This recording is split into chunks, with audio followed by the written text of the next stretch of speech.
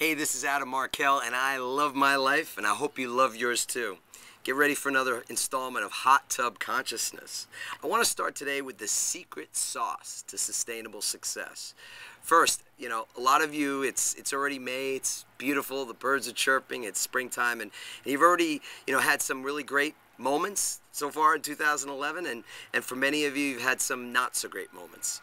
And so from my experience, what I can share is this, there's a secret, there's a formula, a secret sauce, if you will, to keeping your results high and keeping them getting higher and higher all the time, to that sustainability.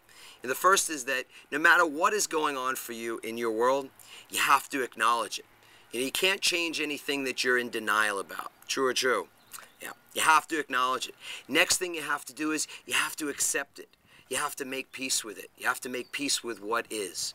Third, very important, you have to forgive. You have to forgive yourself. Obviously, you have to forgive others, but my own personal experience is that if you don't start by forgiving yourself, you never truly forgive anyone else. And lastly, the last part of the secret sauce is that you have to be grateful. You have to be grateful for whatever it is that's happening. The good, the bad, the ugly, it doesn't matter because it's all serving you in some way. Everything that's happening in your life is serving you. Now, a lot of people like to categorize things. They like to, say something is a success or something is a failure. Failure is a dirty word around here. Randy and I, our kids, we don't use that word. There's no such thing as failure. There's only feedback.